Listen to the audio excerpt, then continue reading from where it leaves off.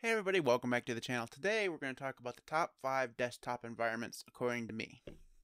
Now, that last part is the most important part because really desktop environments are really a very personal preference. You like what you like. Uh, if I had to give you one advice that you could take away from this video, piece of advice that you could take away from this video, I would say it's use all the desktop environments. Don't be afraid to go through and install as many as you can on the distro of your choice and use them all. Use them for a couple weeks each, use them for a couple days each, whatever, and find the one that you like. That's the best way to do it. Once you find one you like, stick on it for a while, and if you get tired of it, switch again. There's no problems with it. That's the best thing about Linux is that you can make these choices and you're not narrowed in and tied onto one choice once you've made it. That being said, if you want to know which ones that I enjoy the most, that's what I'm going to do today. So we're going to do this all on Endeavour OS. It's in a virtual machine using Virt Manager, so the performance may not be all that great. It's in a virtual machine, so just keep that in mind as we go along. Before we jump into the list, make sure you hit the subscribe button.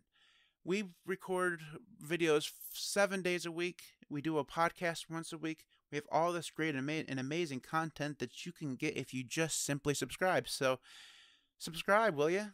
Let's get on to the list. Number 5 is GNOME. Now, if you've watched the video or watched the channel for any amount of time, you'll know that I'm not a big GNOME fan. This is straight up GNOME.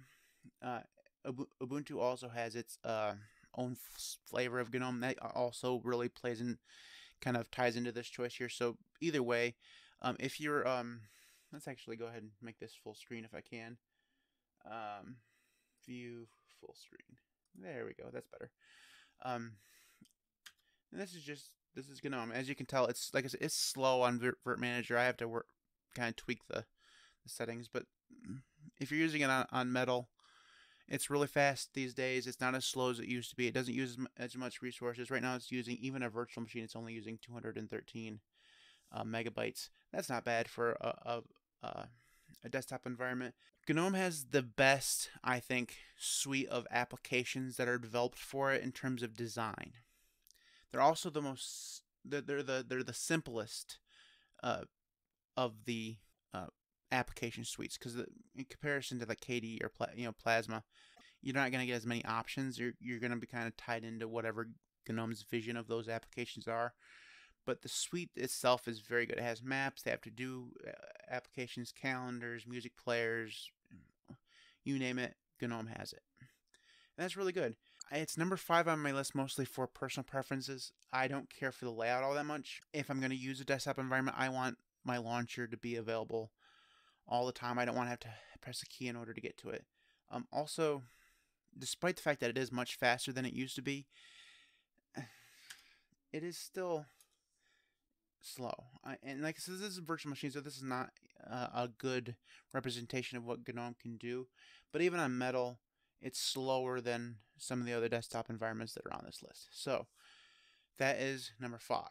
Number 4 is the Cinnamon desktop. Now, Cinnamon is mostly known as a Linux Mint creation. It was created by the Mint team as kind of a GTK3 version of Ubuntu Mate, or it still kind of lives by the old GNOME 2, theory on design and stuff.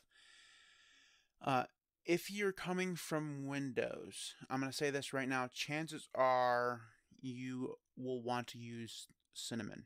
It's the least complicated out of all of them that looks like Windows. So it also it ups the customizability of your desktop from that you'd get with GNOME, while maintaining or without going so far as being the settings beast that is Plasma. So it is also very fast, is well maintained. It has access to all the GNOME applications. Probably, most of the time when you're installing Cinnamon on a desktop or on a distro, you'll get all the GNOME apps, and it fits in, and it's themable, and it's a very good way to get your toes in on Linux without being out of your comfort zone if you're coming from Windows. Personally, I like it. It's fast. Again, this is a virtual machine. The fact that it's taking apparently 10 minutes to start the file manager is a little interesting. But like I said, virtual machine is very fast on hardware, so you don't have to worry about the problems that I'm having. And the design is very good. Here on Endeavor, they've chosen their own little theme. It's very good. Mint has its own kind of theme. It's, like I said, it's more customizable than GNOME, which is why it's number 4 on the list. Okay, number 3 is one that I can't show you, so I'm still technically in Cinnamon. Number 3 is Pantheon desktop. It's available almost exclusively on Elementary OS, which I do not have installed. I was going to install it, but it's not working on virt-manager like at all. So what can I do? If you're coming from Mac and you're most familiar with the Mac design, way of doing things, Pantheon is the best way of getting your toes wet into Linux. It's responsive. It has the best design out of all of them, at least out of the box. You can make Plasma look like pretty much whatever you want, but out of the box, Elementary OS is gorgeous. I think it's a little outdated, but that's just my opinion. I don't care for a lot of what Elementary OS does. That's the biggest problem with this one and why it's not higher up on the list. Because it's tied to Elementary OS, you kind of have to use it. Now, it is available on like Arch Linux, but you have to jump through some hoops in order to get it installed. So just keep that in mind. Like I said, I can't show it to you. I am sorry about that. Okay, number 2 is XFCE. Now, I know what Linux enthusiasts are going to say. XFCE, oh my god, that looks like it's from the 1990s. XFCE is amazing if you're running on low-end hardware, but it's also pretty good if you're running on high-end hardware. It's just overall very good. Yes, the development on it is very slow. Yes, out of the box, most of the time it looks like it comes from the 1990s.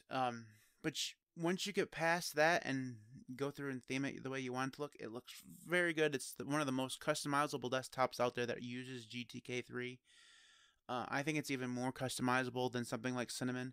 It's definitely more customizable than Pantheon or GNOME, because both of those require actual hacks in order to customize, whereas XFCE can be themed right out of the box. It's, like I said, it runs very well. It only uses, like, I don't know, probably 400 megabytes out of the box, so it's very, very, very good. This is just what the XFCE version of Endeavor looks like.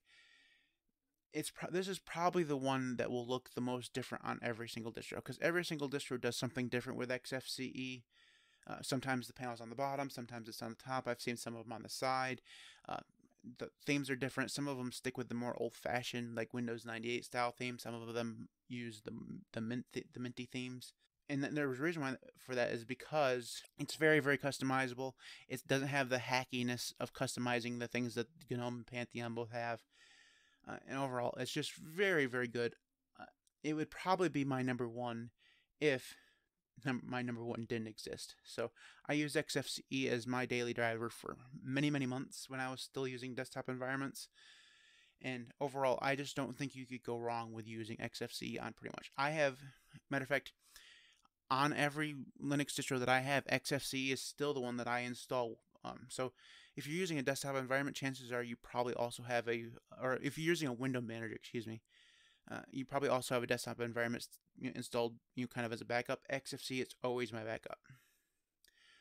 It's lightweight. It doesn't have all the crazy dependencies that Plasma has, and it's just a pleasure to use. Even on this VM, I mean, you've been seeing some of the problems I've been having in this VM to get things running fast.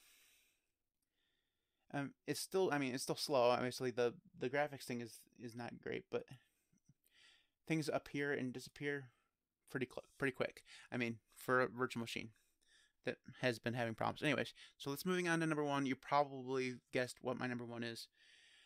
Yeah, so moving on to number 1. Okay, number one for me is Plasma, KDE Plasma, and it's that reason for number of reasons. One, it is by far, I mean, it is not even a competition. It's by far the most customizable. It has come leaps and bounds in terms of performance. It's very, very quick and snappy now. Not so much on this virtual machine, but again, the virtual machine's just been giving me problems all day because I don't know anything about Virt Manager, so I'm still learning that. I also couldn't get it to go full screen for whatever reason, but whatever. Really, it's the customizability that makes Plasma amazing. If we take a look here at the settings app, there's just settings upon settings upon settings upon settings. Now, obviously, that also comes with the downside of complexity. So it's by far, I mean, again, not even close compared to the other ones on the list. It's by far the most complex of all the desktop environments that we've listed today. I'm also considering it's the most complex of any desktop environment. I don't know of a single other one that has this level of complexity. I don't know of another one that all is as customizable as this is either. So it's kind of a trade-off depending. So the question becomes, if you're a new user, which one should you use? Now, I go back to my advice and I say use them all. But if you're going to choose one of the ones that are on this list, I would choose XFCE, honestly, even though I've put Plasma number one. If you're a new user. If you're someone who's used Linux for a little while, however, I would go through and say use Plasma because it allows you to seriously get your chops into, customizing things to make it, the way you want it to look. And that's just, there's no getting around the fact that Plasma allows you to do much more customization built in out of the box than any of the others. That's just the way it is. So those are the top 5 desktop environments. I know I didn't go into a lot of detail on them. That's just I could probably do an hour on each of these. The one that I like personally the least is probably Pantheon, but that has nothing to do with the desktop environment itself. It's mostly because I don't care for Elementary OS. So I probably should put that at number 5, but I put it at number 3 because it's very pretty. It's prettier than GNOME and Cinnamon. I have problems with Linux Mint, as everybody knows, so this is just the way I rank them. Come at me another day, I probably would rank them in a different order. But these are probably the 5. Now, the one that I didn't mention that is actually pretty good that I kind of forgot about until I was doing this video is Mate. And Mate is a GNOME 2 fork and is very good. The reason why it's not on this is, like I said, mostly because I forgot about it. And I think that's the way with most people, is they've kind of forgotten that Mate exists. That's just the same thing. So if you enjoyed this video, give it a thumbs up. If you want to support the channel, and you can do so in any number of ways, you can subscribe to the channel, which I highly encourage you to do. You can also go to patreon.com/LinuxCast and support us that way. So thank you for watching. I'll see you next time.